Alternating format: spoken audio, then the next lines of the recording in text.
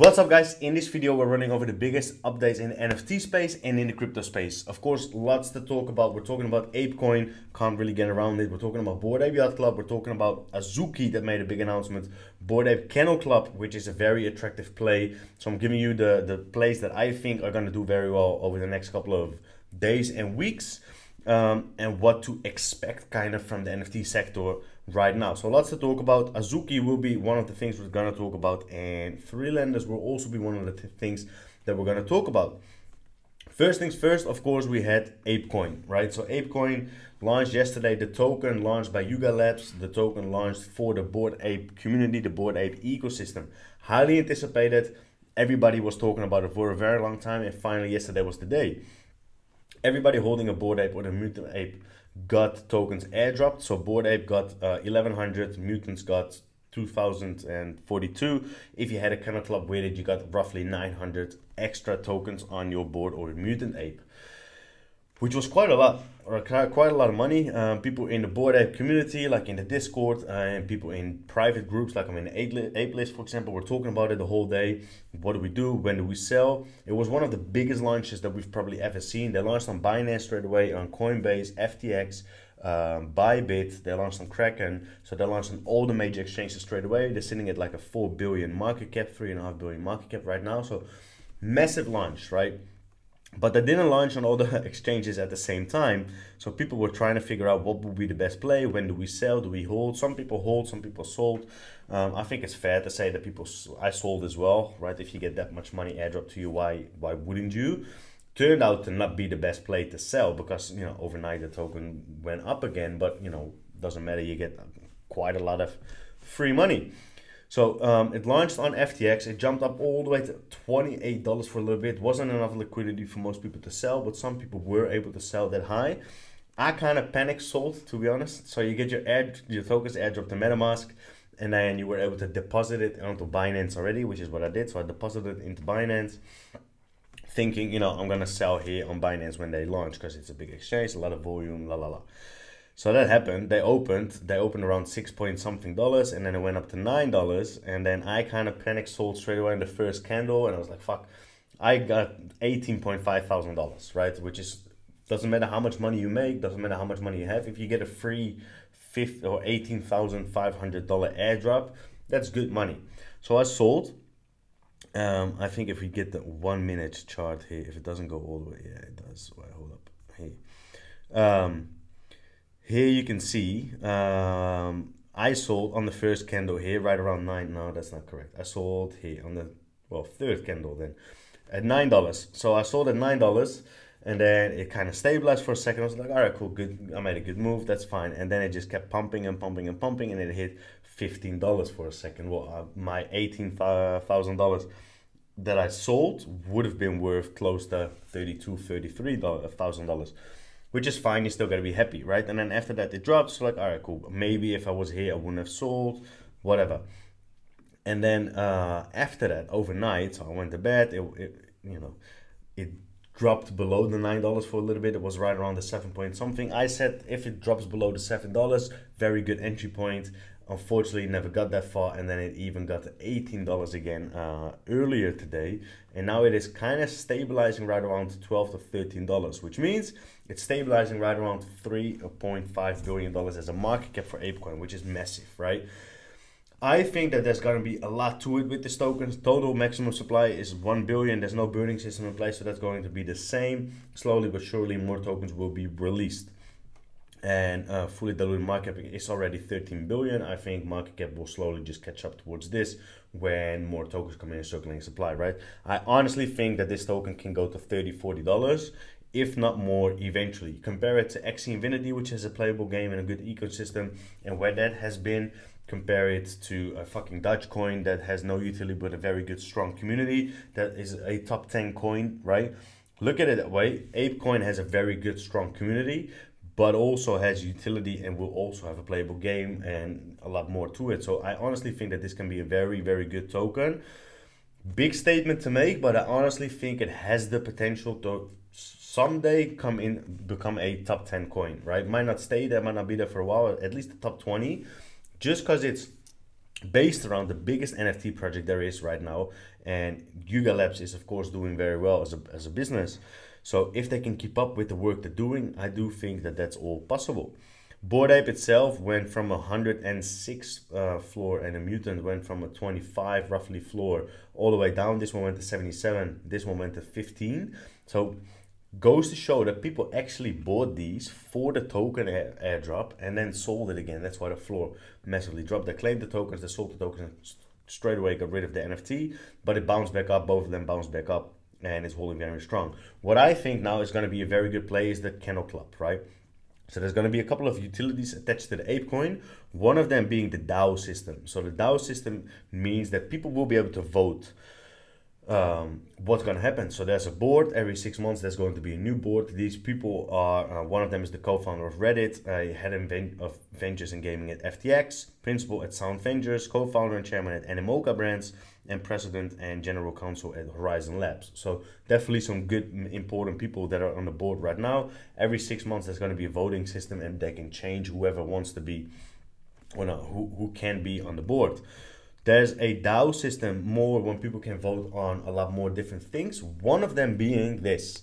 One of them being the staking system, right? Now, if we quickly go back to the allocation, here you can see that the Kennel Club itself has no utility. It's been announced. Well, it might even be here.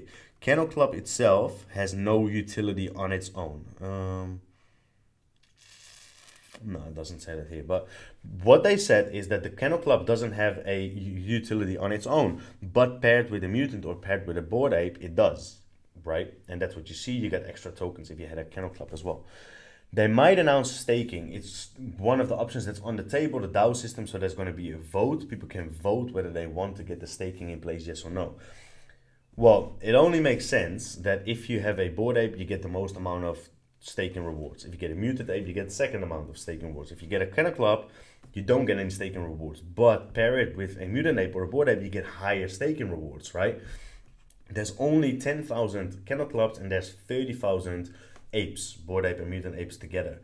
Eventually, the people that want to hold, that want to benefit from the staking rewards, they do really gonna want a Kennel Club, but there's one Kennel Club and 3 apes as a ratio. So you can imagine what's going to happen to the floor price of the Kennel Club when that is actually announced. It's not live yet, it's not announced. I'm pretty certain that that'll happen. So I'm pretty certain that this is only going to go up. So I'm looking to buy one too. I just said it not too long ago. I wanted to buy one and it went from 6.7 to 7.8. So you see the volume here is massive. Floor price is rising. I think anything below 10 Ethereum right now is a good deal. So the faster you get in, the better, if you're looking to make a good play on a bit more expensive. For me, I'm just going to hold it because it's going to give me the staking rewards from a mutant. But I don't have the funds for it right now because I'm looking at Azuki, CloneX, a couple of other ones. If I would have the funds for it, I would just buy 2 or 3 of them and flip it over time. As soon as that announcement comes, this is just going to jump up. I think that's my opinion. That's what I am assuming. This is rising again as well, even though the claim has been, you can see that it's holding very strong, very stable. So that's most of it, right? Then one other thing is that they're coming up with a play to earn game. So Animoca Brands, of course, big part of the Bored Ape ecosystem of like the play to earn game they're making. Yesterday night, or in the middle of the night for me, they changed up Benji Bananas. I think a lot of people know this. It's like a game that's been out there for ages already, and they made it into a play to earn game. You can buy Benji Banana on OpenSea, or like you can buy the playable pass. So they made a membership pass that you can buy. You can now buy it for 0.35. 0.35. I've got 2 of them. What this means is you can use one of these passes, and then you can play Benji Banana. And then you can earn ape tokens. Eventually you can earn a certain token and then you can transfer that into an ape token. Meaning it's a play to earn game that you can actually use to make money with, right? They've worked with a lot of other things already as well. They're obviously very well known for things that they've done for Sandbox and a Sand token. So I think this is what the game looks like. I think most people would know this. It's like a mobile game, right? This looks very familiar. I've played this when I was younger. But can you imagine playing this and actually being able to earn money with it, right? So I swooped up 2 of these memberships passes, and then I'm just gonna keep one to play it and earn tokens, and I'm just gonna sell one again later on. That's one of the things. There's a lot more to it. They're coming up with more play to earn games. There's one that has a bit of a teaser to it, like a bit of a picture, which is this. This is what the game will probably look like eventually, or at least this is the vibe they're gonna give to it. Here's one of the apes. This is the style, and then this is like a robot. I think it looks dope. I think it looks awesome. They're developing a new play to earn game. They're probably doing it like big, massive. They want to make sure that they continue to be one of the biggest one out there. So very important to keep an eye out for. All of this is of course very important to use ApeCoin. They're adopting ApeCoin in the new play to earn game, which is currently being developed. So ApeCoin is going to be massive. I said anything below 7 is a good entry point. Because I said that, I kind of missed it. Right, I should have bought it again probably here. It did go a little bit towards the 7, but I didn't buy in again, which I should have.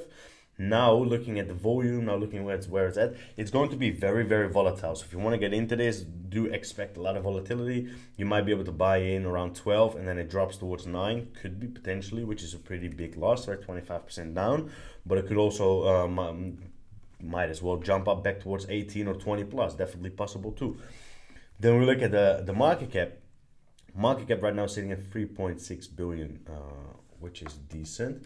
We look at XC Infinity. It's got a market cap of 3, so it's already higher than that, which has a playable actual game, good ecosystem, and a lot more, right? It's working, it's proven, and you name it. So looking at that, like that difference, I think 3.5 billion market cap is pretty healthy. There's no game yet, but there's such a big community that the NFTs are there, which is still very massive. Then we look at Dogecoin, and Dogecoin has nothing but a good community, right? They're very strong, they're very powerful as a community, and they're very good, but they don't have anything like this. It's not real. They have a market cap of 15 billion. I think you can combine Dogecoin and XE a little bit and relate that to ApeCoin. Not that there's anything the same, not that there's any similarities between those three, but I think you combine a very good, strong community with a playable game, then you get best of both worlds. So I think that ApeCoin can definitely be sitting right around the 4 to 5 billion market cap. If we look at the total amount of money floor price from Bored Ape, there was a post, I don't know the numbers exactly out the top of my head, but there's a post, floor price out of all apes, it was sitting right around $5 billion, right? And there was if you then compare that to the floor price of the token, it kind of made sense. If you then compared a couple of other aspects within Bored Ape, like as an ecosystem, the market cap sitting right around $5 billion to $6 billion would be stable, would be healthy. Now there needs to be more tokens coming into circulating supply, so yes, there can be a lot of changes, but still, I think that this can hit 20 plus, definitely, no doubt. All right, cool. So that's that. Then we have next one up is Azuki. I want to talk about Azuki for very quick. I missed out on this one yesterday. I spoke to somebody. I wanted to buy one. I didn't want to buy it off OpenSea, so I had a deal with somebody. 10.5 Ethereum is what I wanted to. Oh, is that this one? No. Oh, he did have the. He has the same hair and the same like umbrella thingy. It kind of looks like that one, to be honest, but it wasn't that one. Oh no, he had this style hair. He had this hair. He had a little beard, but that aside. So I wanted to buy it for 10.5 Ethereum, right? I didn't have the Ethereum ready at that time, so I was transferring a little bit of money. I was waiting for the money to come into my wallet. I did have the tokens sold, of course, from ApeCoin, so that was in that same wallet already. It was late. He went to bed. I went to bed. So I was like, fine, we'll do it in the morning. Woke up, floor price 13. Why is that? Well, they just announced an event that's happening in LA. Garden party, Azuki garden party. So the holders can have a +1, and they're gonna do like a special guest performers. They're gonna have a party. They're gonna probably speak about the future plans and whatever. I definitely think this is very bullish because this is gonna be a massive event. They're definitely going to announce certain things there, and it's already in 12 days from now. So they're gonna announce certain things. I'm 100% sure they're gonna announce multiple things. I think that's going to be very, very powerful. And I think that this is definitely something to keep an eye out for and look at and be a part of if you can. I think that Azuki has a lot of potential.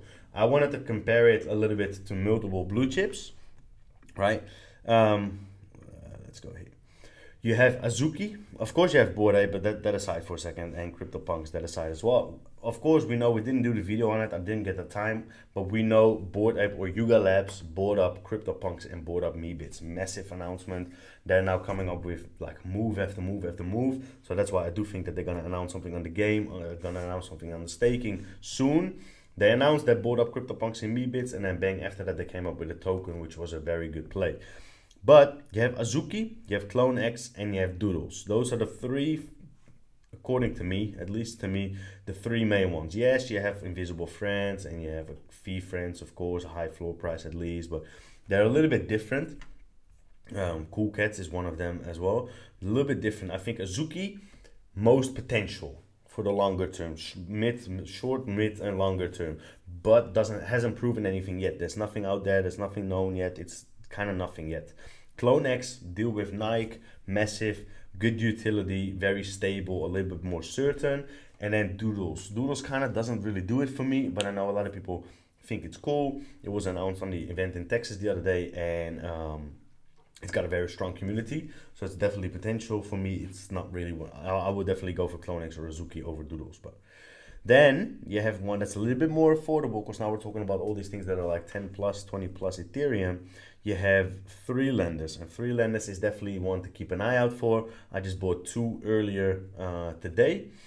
I think that this is definitely one that's has the potential to do really well. It's backed by a good team. They have done good work before already. It's got a good community. Yeah, the art of it is very simple. It's not that special, but I think that there's a lot of upside potential. They're doing really good work, and they're really trying their hardest and their best to make this project like a big project. The team behind it is putting all the effort into this project. So I think that Three Lenders is out of the projects that we see here from that have a little bit of a lower floor price, right? If you look at anything that's 10 plus is kind of the blue chip status. That's different. I think anything from the 1.5 to 3 Ethereum range, Three Lenders is one of them to definitely keep an eye out for. So that's all that I'm looking at right now. You do have, I have given you a bonus one, Multiverse, which is very risky, I think, but good to kind of look at. Howlers, oh, there's two of them, Howlers as well. So you have Multiverse, which is kind of compared to like NFT worlds a little bit. So that this is a project that has potential, but very risky at the same time too. Metaverse play. But something to keep an eye out for. Not necessarily meaning to make a move on right now, but at least to keep an eye out for. And then I think that's about it for right now. So the main projects that we're looking at are a little bit more expensive right now. Bigger plays with Azuki and the Bored Ape Kennel Club as the main ones. But I think that sometimes, you know, you gotta put in a little bit more money. There's a bit of movement happening. Volume is coming back. Good positive sentiment is coming back again as well. So we can potentially expect a massive run up. And those are the ones that are probably going to see the biggest run up. Yes, you have small projects, lower floor price that can, you know, do a 3, 4, 5, 6, 10x. But from the bigger ones that have been a little bit more established already that you can hold, those are the ones that I would be going for. So I'm very curious to see what's going to happen. I think ApeCoin can do very well over the longer term. I'm very bullish on Bored Ape and Mutant Ape and Kennel Club. Also very bullish on Azuki, on CloneX, and then Three Lenders on the little bit of the relative cheaper side. So that's all I have for you guys for today. A bit of an update on the NFT market, what's going on and what I'm focused on. Thanks for watching. If you could just hit the subscribe button, bell notification so you get updated on the next videos, I would appreciate it. And I'll see you guys in the next video.